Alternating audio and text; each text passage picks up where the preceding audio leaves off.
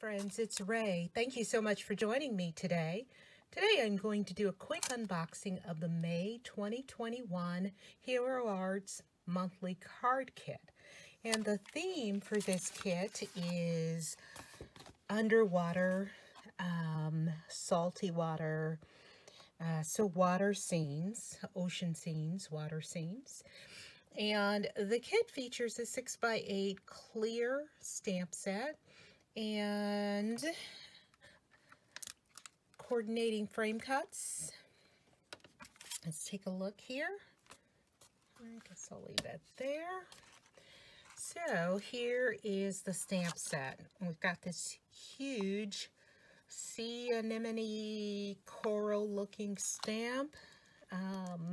And lots of fish, some clownfish, 1, 2, 3, 4, 5, 6 sentiments, a jellyfish, starfish, seahorse, more coral, and oh gosh, I don't know what kind of fish these are, but I will try and use those. And then some bubbles. And then, well, let's move this. This looks a little better. I hope you can see that a little better. Okay, so we also have frame cuts for just about every image. Of course, this large image.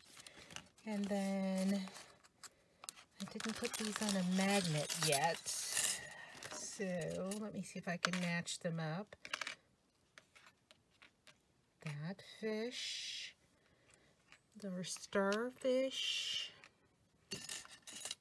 looks like a large coral or some kind of sea plant, our jellyfish, and that reminds me of last year's kit. We got a jellyfish. I might have to look that up, haven't done that. Let me move this up some.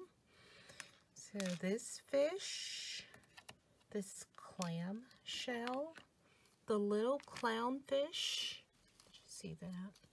And then this fish here with the black stripes. Let's see, our seahorse. And this fish, wow, and this must be the big clownfish, yep. So we've got this dies for every image in the set except the bubbles. Okay, let's move this. We also got a couple of ink cubes. We've got the contour ink, get that out of there, and the intensified black ink. And I have the intense black ink. So I think this is my first time getting the intensified, and that's supposed to be even darker and more crisp than the intense black ink. And then this contour ink, I believe this is new, and this is supposed to, you can use this to do a light stamping so that you can do a no-line water or no-line watercolor coloring or no-line marker coloring. And then we got this pretty underwater embossing powder. It says shake well. What happened? I had a scrap piece of paper out. Here it is, so that we can take a look at this embossing powder, or a closer look, I should say. Okay, here we go. Ooh, that's really pretty.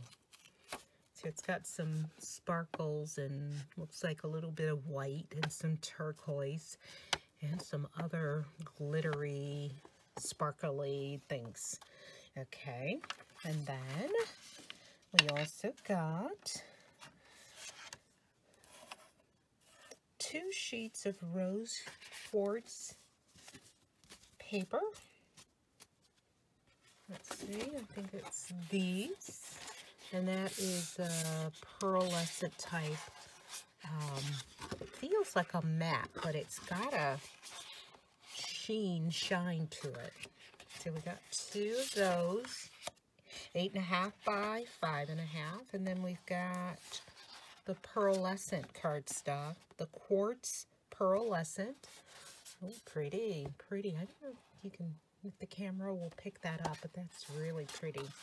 And then we got 3 quartz, white frost cardstock and with brocade texture. Oh, I see. So yeah, it is really textured. And see, hopefully the camera light will pick that up.